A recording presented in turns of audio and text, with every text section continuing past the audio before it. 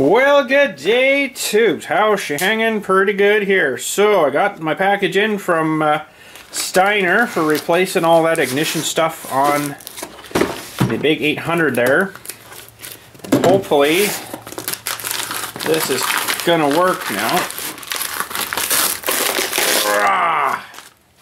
Now, Steiner likes to put their staples in. One there, one there, one there. They like their staples. So, before I ruin my knife on a staple here,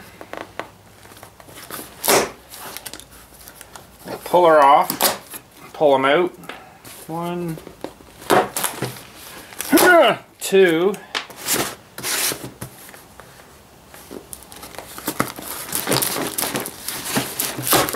3. It's like pulling teeth. So, I went with all the recommendations when you look at the electronic ignition. They want you to use a certain coil, they want you to use certain wires, and a resistor for some resistance. So, I think that's what my problem was. It was frying the resistor in the coil, so that got a bit mushed. Should be all good though. So there's the new kit. Another Patronics, $150 odd, whatever it is. And should be the same as before. And I think, whoop, hang on a sec. I think it fried this little chip here, in here. And that's your sensor that fires the coil when the little magnet thing comes around. I think it's fried that on me. So unfortunately, too bad, but we'll go again. And that's the little guy with the little magnet in it. We should, yeah, little magnet there. So one, I think it's where all these circles are maybe. So 1, it's off a little bit, 2, 3, and cylinder 4. Pretty clever. They should have had these out years ago, but anyway, so that's this little part. Put this back in the box here for now. I'm not going to install this today, I don't think. I'll wait until it gets a little bit better outside. And that looks like the coil. It's really heavy. That's interesting. I guess it's just the box, but that's the little resistor. That's got a big wire in it there. I don't know if you can see right underneath this thing. There's a big wire. So they give you a mount. Now I got this old bracket here. I don't know if that's going to work. I might mount it in there, but I think I'm going to mount it up maybe under the dash or somewhere. But that'll just mount to a bolt kind of thing, and then you run one of these from your ignition wire from the key switch through the resistor and then down to your coil. And they say it doesn't matter which way it goes where. So a lot of people mount these right down by the coil. I think that makes it look kind of crappy. I'd rather just see one wire coming down. That's probably what I'll end up doing. But I'll put this back in the box for now. That's like a ceramic thing too. Ceramic, so it disperses the heat. And a whole bunch of cow tails. Oh man, I'll take those in for Dylan. He might eat those. They're good until if you chew them too long, then they start to taste nasty. So what do we got here? Oh, that's just all the order of stuff. Okay. And we got some spark plug wires. Now I put new ones on, but now I don't remember which ones they were. I wonder if I'll be able to look back and kind of see, but oh, that's a shorty. I might be able to see what the old one was, and if it looks like one of these, I'll maybe just keep running with it. But they don't want you to use the copper or the stainless steel core. They want you to use the, oh, what's that other stuff? Their name for it. Oh, you know what? No, never mind. I was going to say, there's the old distributor up there with the old plugs on it, but that'd be different wires again. So, anyways, that in there for now. I think I might just, well, it might tell you on the cable here too. I can maybe match it up. Silicone suppression. 7mm silicone. I know it doesn't tell you what's inside. Well, anyways. Alright, so that's good for those. So the resistor, the Bitronics. It's an expensive little box here. And there's the coil. Now, this is not like one of these which is internally resisted. I don't know why they even have these, because obviously they are just junk and they don't, I don't know. I have no idea. So this one is quite a bit heavier though, surprisingly. And used with electronic ignition. It says right there. So this should work. Now it would be nice if it said on there and use with voltage resistor. It doesn't say that, but anyways. So that should be good. Good. We'll work on this soon, but it's not going to be today. These things, I guess, are sealed shut. I don't know whether it's a good idea to crack into one of them or not. I don't think we better, but I don't think there'll be power left in this, but you could get a good zap out of this thing if you messed around with that. But let's, there's a screw. I don't know if this is going to get us too far. There's a screw down in here. I think that just takes this little metal clip thing out.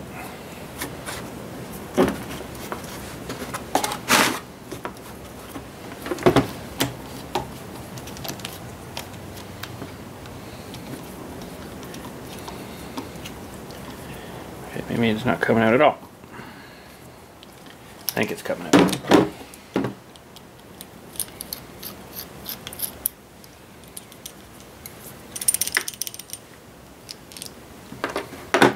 Yeah, so that just goes down into the body of it. I don't think there's much else we can really do with this. Oh, there is some liquid in there though. That's probably not good. What's that on my hand now? It's probably some kind of mineral oil. That's not good. It smells like an oil, mineral oil or something. I'm just going to hit my hand with this stuff here. Get that stuff off me. I highly doubt it's PCB oil or anything like that, but I didn't expect to be oil in there. You can feel it wobbling in there though.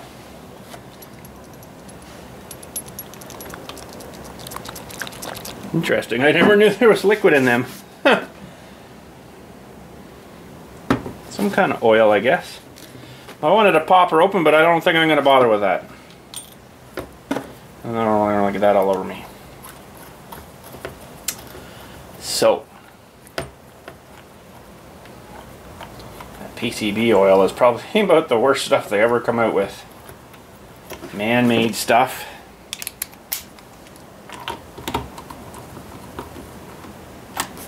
Yeah, listen to that, eh?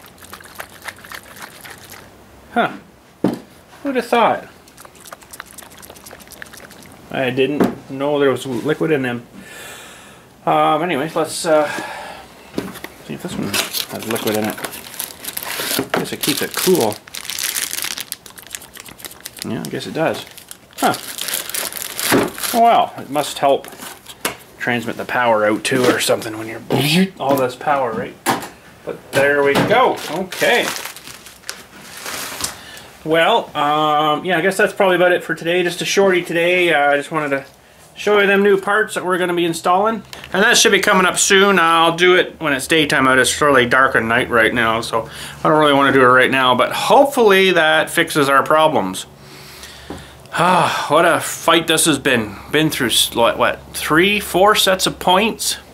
3 sets of points for sure. Not the points, the condensers, so it fries the condensers, I guess. Too much juice in there. And we went through this electronic ignition that it fried too, so, and probably the coil as well, so not good. So we'll replace all this stuff here. I'll probably do another video of that, even though you kind of seen all this already, because we've already been through all this already. But I'll probably, well, I should check the plug wires and see what, how am I going to do that? I'm going to go grab one right now, just quick, and see off the tractor, the actual tractor, to see if I need to change these wires or not. Okay, so yes, these are the wrong wires. Copper core, I don't know if you can see that. Copper core wires. They want you to use the graphite wire. So yes, let's have a look here. Let me grab a wire out here, and we're going to have a look at the core of these wires. They want to work, I'm sure. Okay, so let's get a zoom in if we can. And you can see that wire in there. Let me get a bit more light maybe here. See that graphite looking wire in there compared to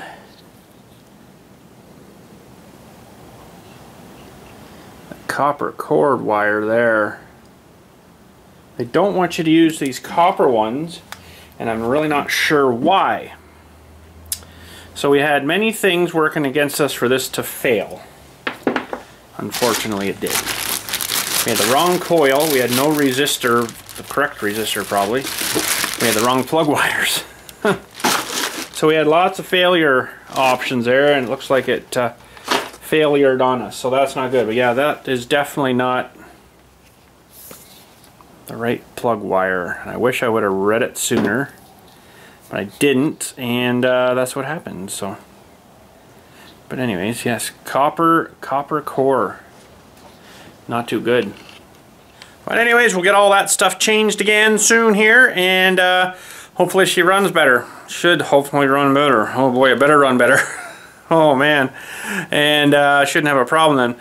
Funny thing was though, after I changed all this electronic ignition and stuff over, it started and ran, but it didn't seem to start right to me. So hopefully this will alleviate that too. Like, it started, but it didn't start like it did with the points in, if you know what I mean. It seemed to start faster with the points, where the electronic ignition is supposed to make it start faster. So we'll see what happens. But anyways, that's it for today. Thanks again for watching. We'll get this all done up here soon here, hopefully, whenever it gets a little nicer outside there. We can get into the other building there, the container, and we'll get them switched over. Too bad it fried the electronic ignition. It might have potentially maybe just fried the coil. I probably should try it. I'll change the plug wires and change that coil over and get the resistor in, and then maybe it'll still work. Maybe it just fried the coil. We'll see what happens. Maybe. I just don't know yet until we kind of get into there and we'll change a few things around, and yeah, should be all good to go. So that is it for today again. Thanks again for watching. We'll catch you all later, and we'll see you soon. We'll get this all switched over and running again, hopefully. And before we hopefully get some snow, and you know, because I wanted to try that snowblower. Well, I can't do that if it's not running right, so we'll get on her here. But anyways, thanks again. Catch you all later, and you guys have a good day.